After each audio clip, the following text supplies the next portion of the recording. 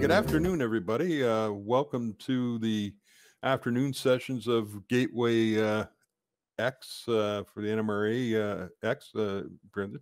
Our next speaker is he's the current Vice President of the British region, and he models the Great Northern through the Cascades. So not exactly in Britain, but a good railroad nonetheless.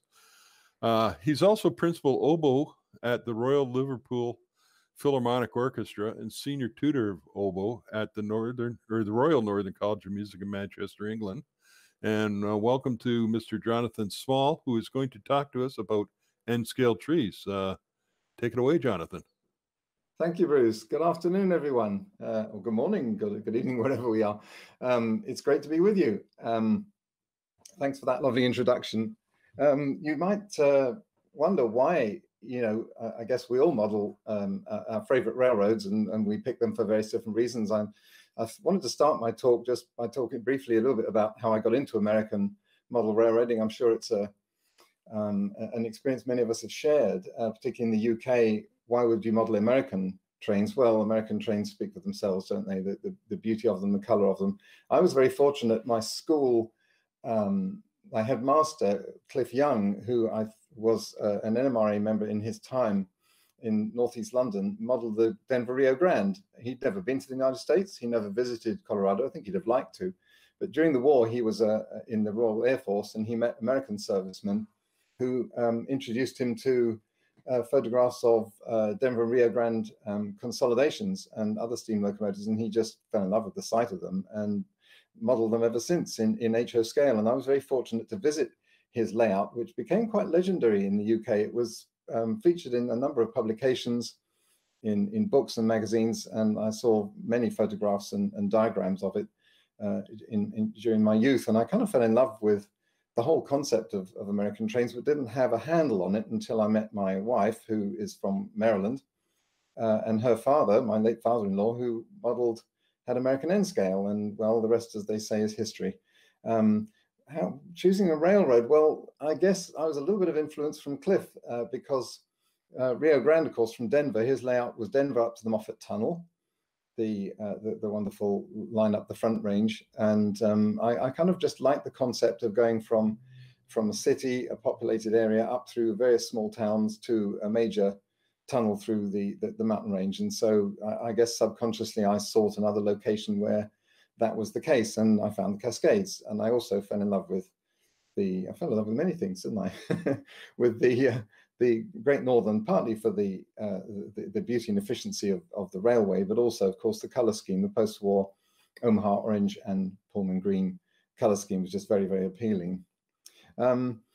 Of course, that involves mountain scenery, and well, I'm a great lover of mountains. One of my other pursuits is to climb, we call it hill walking in the UK. There's a difference in the UK and the US, particularly, where you go trail hiking there, I believe, except for the serious guys who climb mountains. Here in the UK, we often do hill walking because our mountains aren't quite so high, and you can get up and down in a day. So that's one of my pursuits, and I go to Scotland regularly, where, of course, there's very beautiful mountain scenery. And I think, as you'll see when I share with some of my photos with you, that the scenery bears a number of resemblances, particularly since the introduction and planting of a lot of coniferous areas in Scotland in the last 100 years or so. So I chose the Great Northern in the Cascades, and Stevens Pass has its similarities to the Scottish mountainsides, as I say. So I'm going to go into my clinic now and start to share the slides that I have. Start from beginning, and so I'll just share. I've got to share this. Hang on a sec. I will get there. There we go. Share screen from beginning. There we go. Hopefully you can all see that. So trees from Astilbe flowers. Now this clinic has been titled trees in N scale, but actually just hang on, Johnathan. We've got a blank screen from you there, so you need to do something else. We need to fix that. Sorry, Bruce. Sorry, everyone. Well, I'm trying to share the. What am I doing wrong here? You want to share the application tab? Yeah, I've got that. It says it's not responding. Oh no. We're having our fun today, aren't we? It's challenging to say the least, isn't it? Oh, it's not NMRAX without a few technical difficulties. If you just escape out of your slideshow that you were presenting and go through it the way that you did it before, and you'll be fine. So just stop sharing. First thing. I've got back to Webby and just stop. Gordy, I've got Google Chrome not responding apparently. But I'll have to go out and come back into the talk. Yeah, that's okay. We'll be fine. Okay, close the program. All right. We're having loads of fun today. Come on. Don't worry about it. Honestly, it's fine. So what's the weather like in Orkney today, Gordy? Lovely. Light breeze. You know, light breeze, only 60 miles an hour? Yeah, 60 mile an hour. No, not today. Okay, no, Jonathan's back. I'm back. Get him going again. Let's get that screen shared. So, share. All right, let's share your screen. Let's get us there. Let's get going. Okay, how's that? Are you seeing that? We got you now. We start. You're good to go. Thank you. Seeing it, yeah, and then just present that from the beginning, and we're going to try and make that full screen for everyone. It's full screen. It's full screen here. The absolute opposite. Sorry, everyone. This is. It will be on here. Right, you're good to go. All right. Okay, I have full screen. I hope everyone else does too. Yeah. So this talk is billed as trees in N scale, but as you'll see that actually some of the trees are a fair size and can be would apply for HO, probably not for O scale, but for HO and you know, one or two slightly larger scales perhaps. Anyway, the picture you see is the east portal of Cascade Tunnel. For those of you who are familiar with the Great Northern, if you just indulge me a little bit as I just introduce this area to those who perhaps don't know it. The Great Northern was a very successful railway that ran from, well, still does as part of Burlington Northern Santa Fe, of course, runs all the way across to Seattle. And they had the knack of building chunks of their line just at the most economically propitious times. Never went bankrupt and never relied on federal railroad grants. And the two big, what's it called, the Pacific Extension, they built across to Spokane, and then very quickly in the 1890s built across the mountains to Puget Sound. And that involved going over the Cascades, of course. The first line of the Cascades involved perilous switchbacks up to about 4,500 feet. And of course, as we know, it's a very wet area. There's a great deal of snow. So by 1900, they built the first Cascade Tunnel, 2 miles long at a height of 3,500 feet above sea level. And it was electrified because of the difficulty of getting steam engines through a relatively long tunnel. The problem, they had a number of problems with getting up to the tunnel, particularly going through very heavily snowy mountains. In 1910, there was a terrible disaster where 2 trains were destroyed by avalanches. One had been backed into the tunnel partly to try and keep it safe, but of course then there were problems with air. Anyway, there was a terrible disaster, bad enough that they changed the location of the town from Wellington to Thai to try and pretend it wasn't still there. Anyway, this meant that they had to, really find a solution to this, and it took a while because of World War I and all the rest.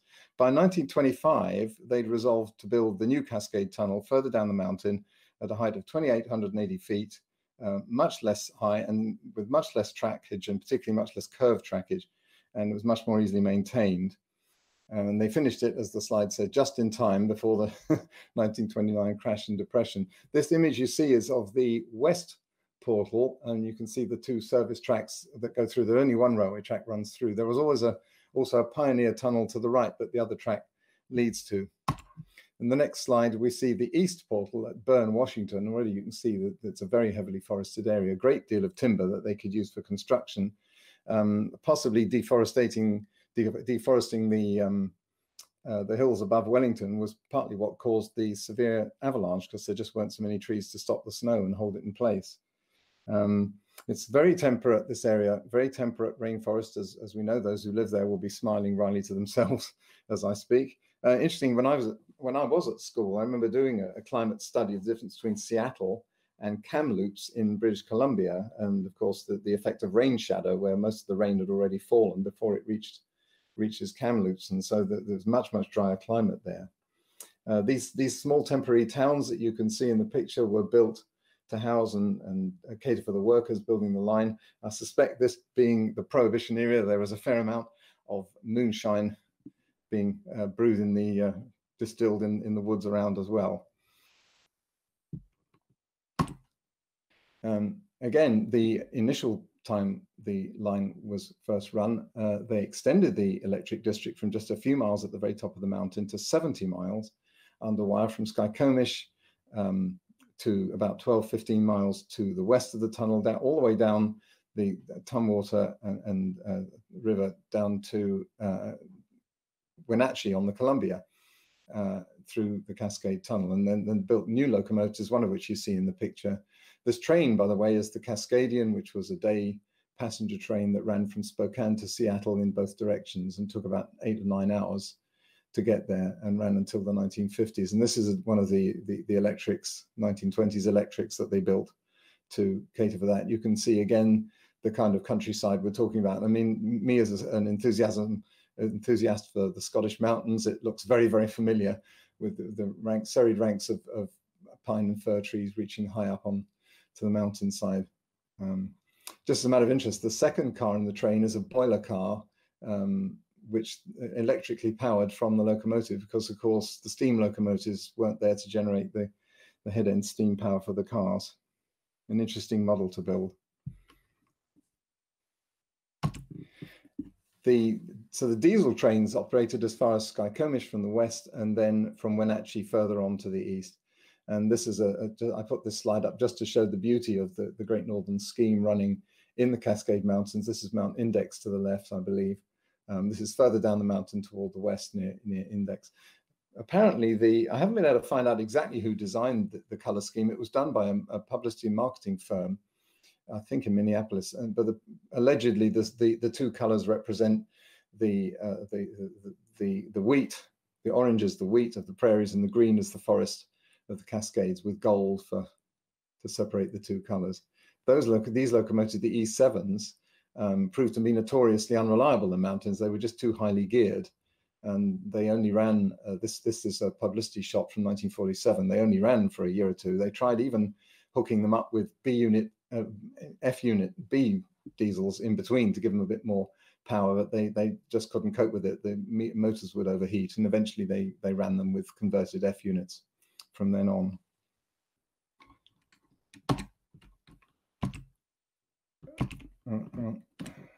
Right. In 1956, they did various studies and concluded that they should take the wire down and run the diesel through the tunnel. That required ventilating the tunnel. It's a 7.8 mile long tunnel. It was one of the longest in the world was the longest in the world, I think, certainly in the Western Hemisphere for a number of years. And they had to put in a pumping system that ventilates the tunnel with fresh air, which it still runs to this day. There's also a shaft up the mountain halfway along the tunnel, and a door that closes when a train is going to come into the tunnel eastbound, which is the upgrade. The door would shut, and basically the tunnel becomes like an enormous hydraulic ram pressing fresh air past the train, and just opens just before the eastbound train exits. You can see in this watercolor that the artist has represented the smoke from the diesels working hard coming up and out of the tunnel. It can take quite a while to close, so this tunnel is still a bottleneck on the BNSF system to this day. And this is a couple of pictures of the East Portal between 1956 and about 2000. The main picture shows the pumping nacelles on the left, the black steel forms facing into the tunnel. And this is the way that in this particular scene, this is what I'm seeking to model. You can see the headlight of a train coming through. The smaller inset picture is what it looks like today. They erected this rather grotesque framework over the pumping machinery so that they can be lifted out and taken laid on trucks up on Stevens Pass Highway just above and behind the tunnel there to take them away for servicing. But the main picture there on the right is the way that I prefer to see it. And here is a picture that I took when I visited, on my only visit to Washington so far, in summer 1993. This is at Bern, Washington. And here, getting on to the subject of making the trees, you can see the way that this is quite a well-known scene to Great Northern fans, with the famous scree coming down just behind there. The highway runs just above and behind the tunnel portal, and then there's a variety of different trees, little electrical station there, substation to the left. And this here is my model of the Cascade Tunnel East Portal. The sign on it, by the way, is taken from a photo directly of the mountain itself.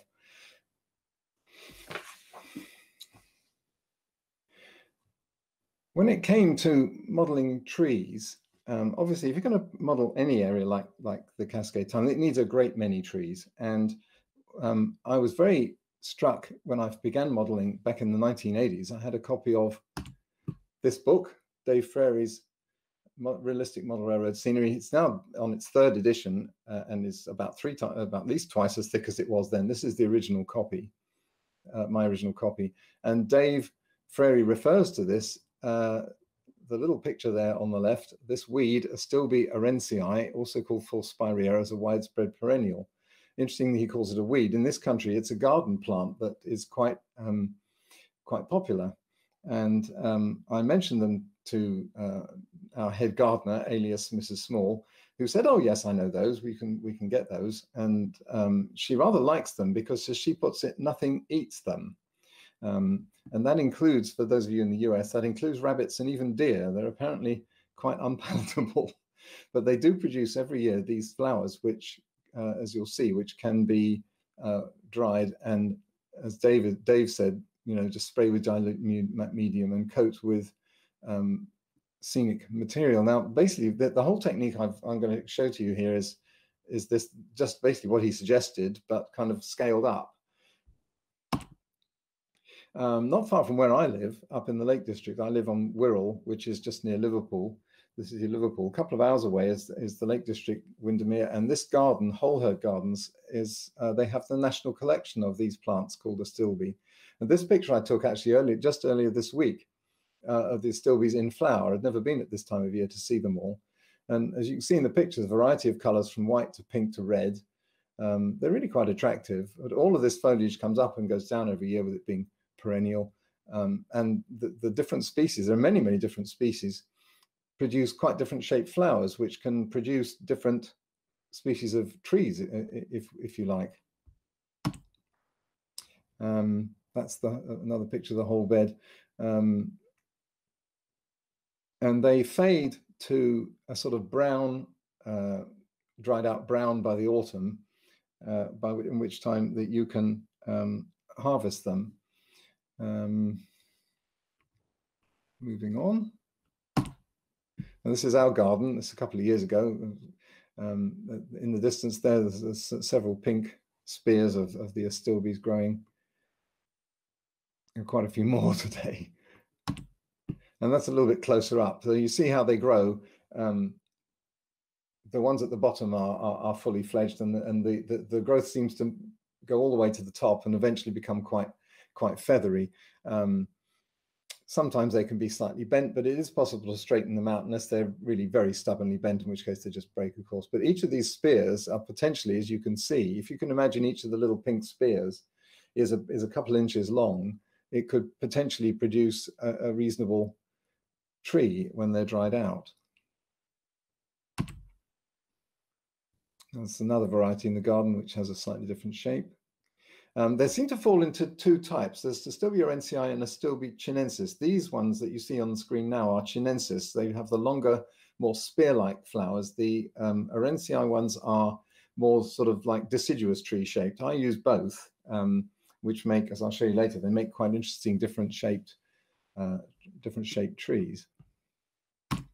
So we cut these in the autumn, and this is in my garage. I hang them upside down to dry, and it keeps them safe and keeps them straight. And as head gardener says, it's very similar to the way that you dry lavender. This was quite a big stock that I built up. I have to say now the strings are empty.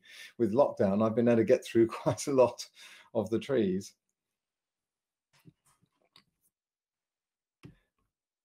And when we're ready, that's a typical dried Astilbe sphere. It's an N-scale boxcar for scale. Now you might think, well, the section at the top near the boxcar, that's quite obviously going to make quite a decent looking tree. But actually that particular spear, I cut into, what is that, 14 potential trees. The ones on the top are perhaps the best and the straightest. The ones lower down, a little bit smaller, one or two slightly curved. The one on the right was taken from, if I just go back up one slide, was taken from probably, I can't remember now, but exactly, but it would have been taken from probably the bottom third of that stem, but trimmed to shape. And it's not as beautiful as, say, the third one from the left on the top row, but in the middle of a forest, it will do its job and say, I am a tree, which is all we need it to do. Now, the tree kitchen, what do we need? Well, you can see in the picture my sort of assembly line. The white glue is just what we call in the UK PVA. I believe you use the same term in North America. Diluted with water, about 1 to 3, and a few drops of wetting agent. There's very different types. I actually invested in a bottle of photographic wetting agent, which doesn't foam in the way that, say, detergent does. And it's absolutely vital for scenery building because it makes the water soak in without balling up, and it's quite extraordinary the difference it makes. I'm sure most of you will know that, but if anyone who doesn't, if you're having problems soaking your scenery and getting your glue to flow in, this is the answer, is a good wetting agent. I've experimented with various different ways of doing this. You know, Dave Frary says spray it with PVA. Well, I tried that, but all that happened was I finished up with soaking wet newspaper and only a few slightly damp trees. Then I tried having a bowl to catch it, and then eventually, you know, not being the quickest on the uptake, I guess, I figured out eventually that this method of dipping them into the white glue was going to be much quicker. The flowers are slightly fragile. They will bend and they can break, obviously, because they dry, but once they've been treated in the glue, they really become quite solid. You know, once planted on the scenery, and as long as one is careful, they're fairly robust. You know, you can accidentally brush them with your hand and they'll be okay. If you hit them very hard, of course, you damage them, but they do hold together very well. As I say, radio podcast or CD player is advisable. I usually work for about an hour, and I can make about 100. If I've already cut the trees, I can make about 100, 150 trees in that time. If I have to cut them as well, it's probably about half that. So I tend to divide the jobs up. So the trees are dipped into the white glue, and then I spoon over the scenery material and pop the damp soaked trees into the little tray to the left there. And eventually, when I've done, you can see that in the little dish, there's some trees ready that have been dipped and are soaking. I also collect with a pipette, which I think is in the picture there. Yes, I collect the runoff from the trees in that little glass dish and return it to the jar, so that it's, of course, it's not that expensive, but it's good not to waste the stuff. Plus, we don't want the trees to have too much glue on them, because then when we hang them up to dry, if they are very, very wet, then the glue will soak down to the bottom and produce a rather bulbous tip, which we don't want. I mean, N-scale trees ought to have very pointed tips. It's difficult enough, or model coniferous trees in any scale. It's difficult enough to get them sharp enough without having this effect. So making sure that we collect and remove excess glue before coating them and hanging them up.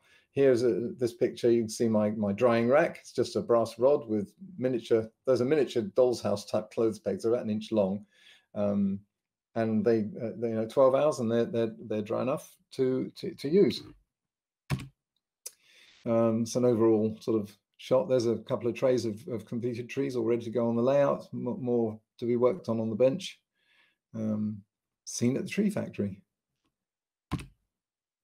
And then just a reminder what we're looking for. I guess this is more Stevens Pass tourist attractive pictures. So the trees, tall trees by the track and by the river and up into the mountains with the train, of course.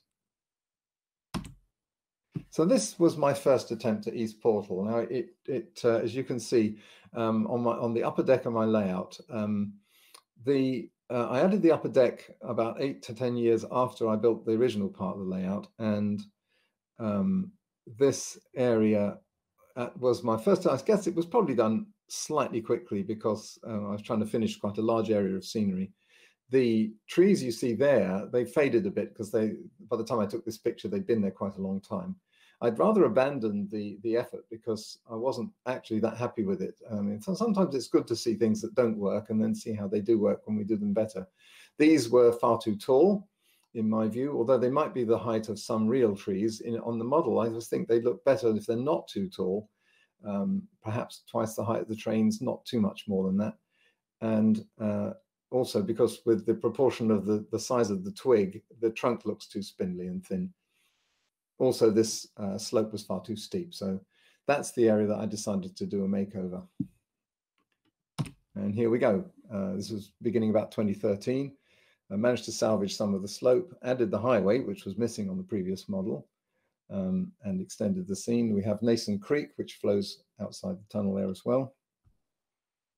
And this is the area ready for forest planting. You can see I've made the scree with plaster of Paris rock pieces carefully graded and glued in place. The highway disappears behind the hill, and I've painted the backdrop with very similar colors that you'll see on the trees, so that the tree blends into the scenery, which is what we were always trying to, the effect we're always trying to achieve.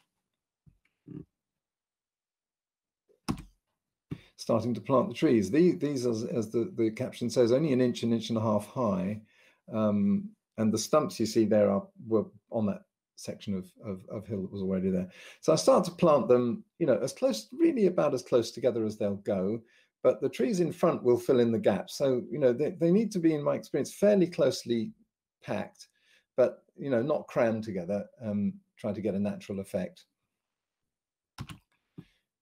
The same standard trees. Moving on. By the way, you can see in that picture how close it is to the ceiling. That's the ceiling of a dormer window in the room at the top of the house here.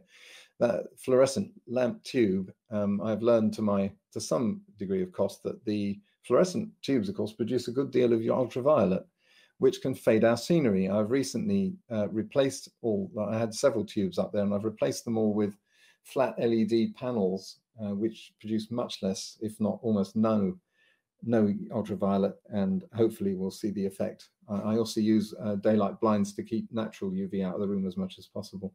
There are remedies to that, but it's nice not to have to resort to that too quickly. Here we see the next rows of trees put in place, still starting with the small ones at the back and working forwards.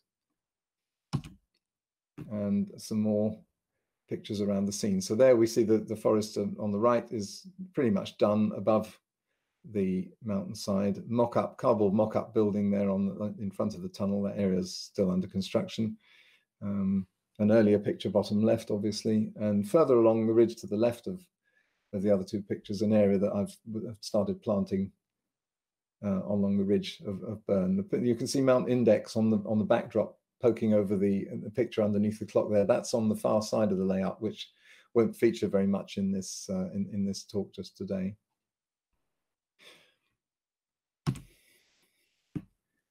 And day and night shots just near the tunnel portal. And we put I put some of the better tree specimens near the front where they'll be seen, where people might notice that they're actually quite nice models. As I said earlier, once they're in the middle of the forest, they doesn't matter really. You can, just so long as it says I am a tree, that's all you need. But nearer the front, we want trees that look nice. Hopefully you can see in the right-hand picture the resemblance between the structures at Cascade Tunnel and the ones that I've modeled.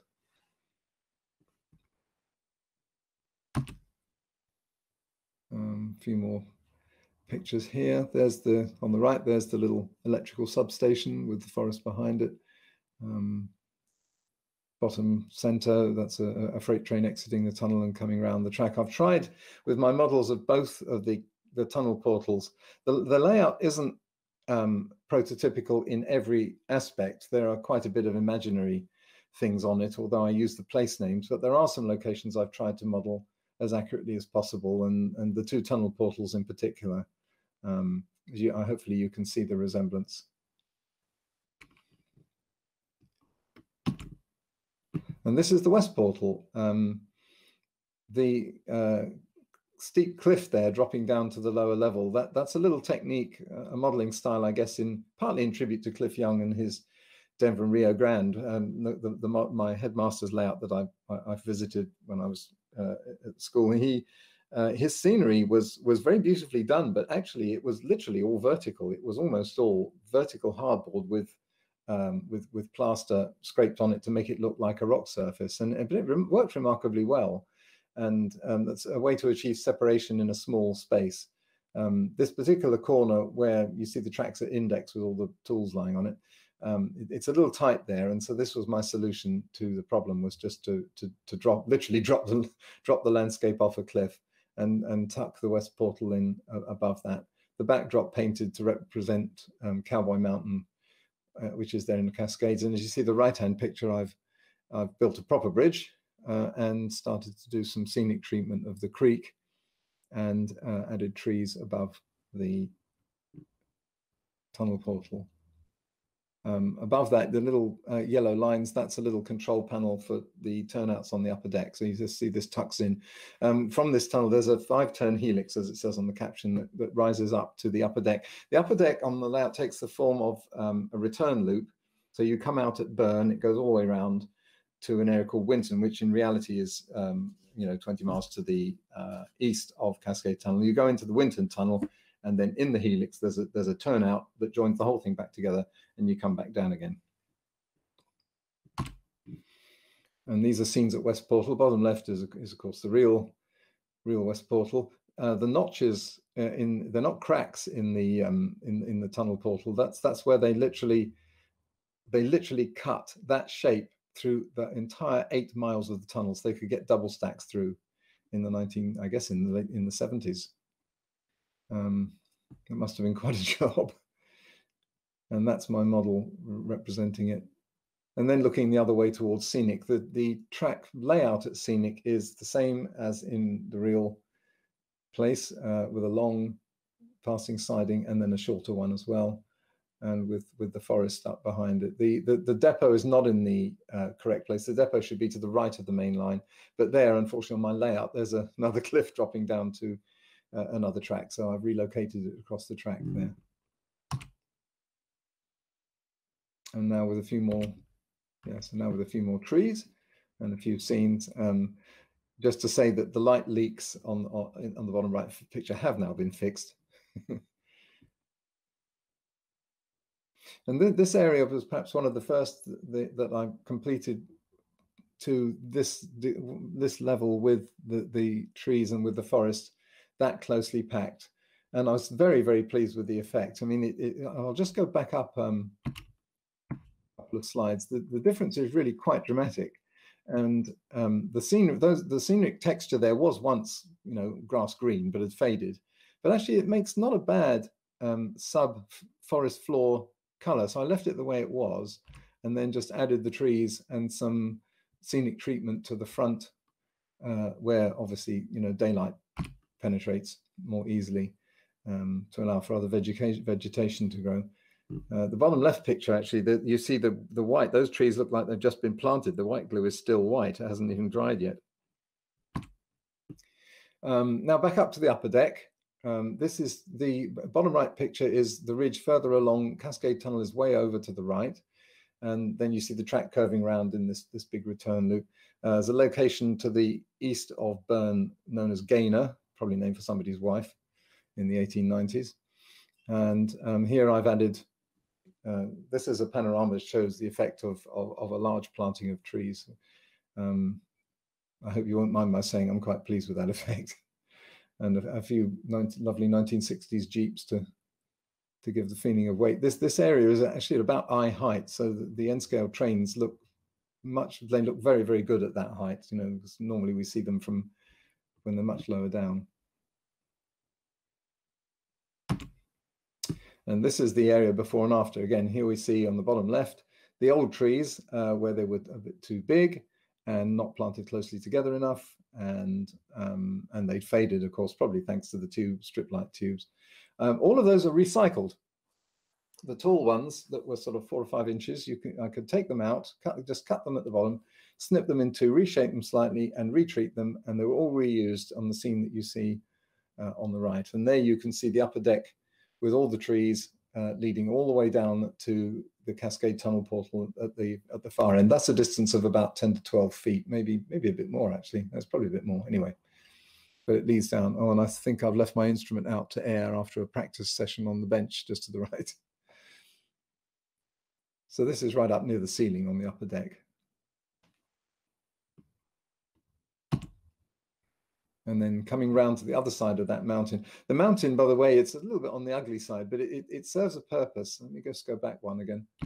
Yes, it serves a purpose. Out of the top of it come a couple of wooden slats, which I always try to manage not to take photos of, but they basically hold the thing up. It attaches the upper deck to the ceiling so that the thing doesn't rock if you bump against it and damage things. It's firmly secured. I built the mountain around it to kind of hide that. And then this was last summer,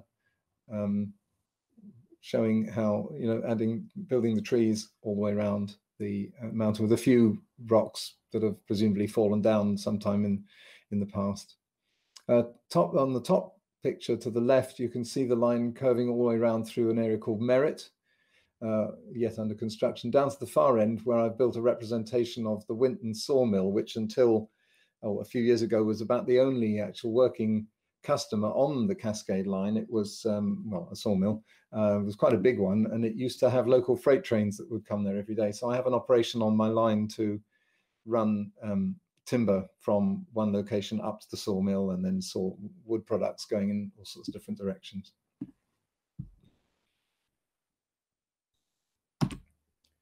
And this is a lockdown project. This is work that I've done in the last 4 to 6 weeks. White Pine Road, again, a real location that does go nearby the line between Burn and Merritt. And I've added Nason Creek and a couple of bridges across it.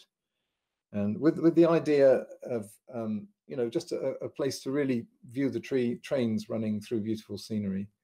I've added that little wooden house there. That's from a laser cut kit. And the little bridge, those of you who've ever read the wonderful book on N-scale modeling from the 70s by Gordon Odegaard on modeling the Clinchfield might recognize it. He built a beautiful little bridge, footbridge, and I just wanted to do it in tribute to him. I'm afraid mine isn't as neat and straight as his was, but I may have another go at it. But I just wanted to add that as a little feature. So here we can see the effect of, I was very pleased with the shadow effect on the road by adding the trees and like sunlight, dappled sunlight coming through the trees. And on the right picture, carefully planting those trees in the depression there. And then, when you plant trees on the outside, one has to be careful that one can still reach the track for cleaning and other details and for operation, and can still see the trains. So there's a good deal of peering and looking and holding model trees in place and seeing where you think they should go. And approaching Merritt, this is the same location, just a couple of other pictures. The effect of the trees around the house with telegraph poles, those look like they've just been glued in place too. And then a picture, I actually took the bottom right picture I just took this morning because I wasn't happy with the ones I had before of the creek coming down under the bridges there.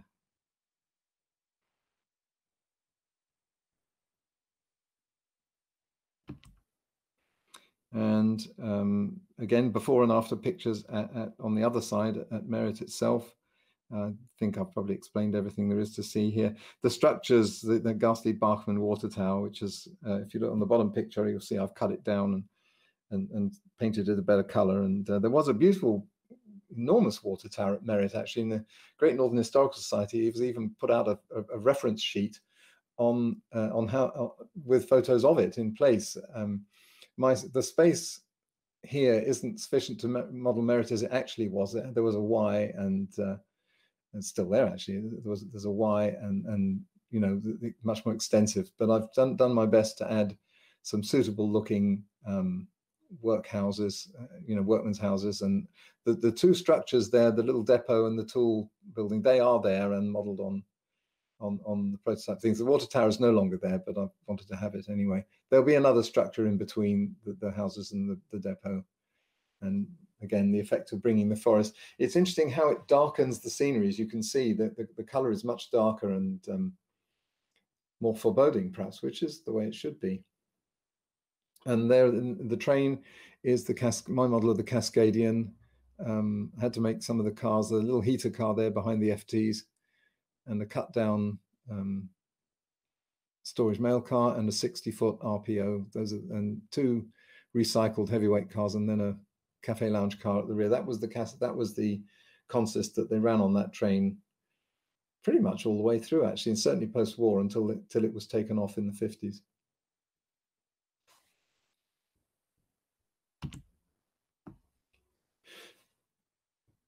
Just another picture of the same scene. Mount Baring on the far side is on the far side of the layout. So as a gardener's term, borrowed scenery, where you can look at your garden with somebody else's scenery in the distance.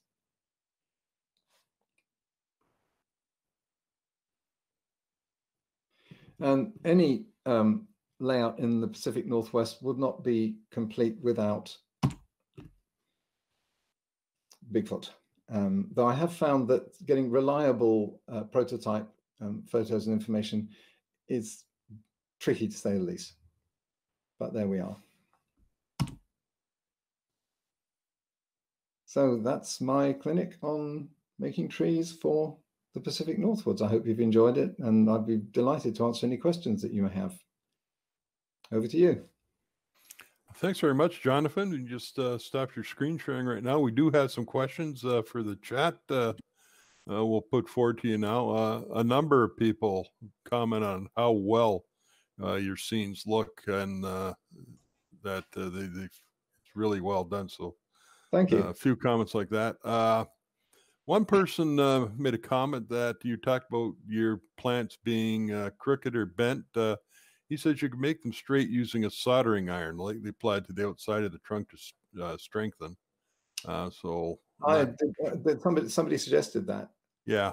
Okay. Yeah, that's good. Thank you for that. Yeah. And then same person says you can dust the top with a yellow rattle can to create some dimension artificial light source. Yeah. You had a picture of your station with light leaks. Somebody wants to know, how did you fix the light leaks? Basically by looking very carefully where they are and using black paper on the inside of the structure. Just, I mean, I do try to mask it as best I can, but where sometimes I've used, excuse me, sometimes I cut a black paper mask, which also, I use LEDs to light the buildings. And sometimes I use a black paper mask, which also reduces the amount of light bouncing around inside the building.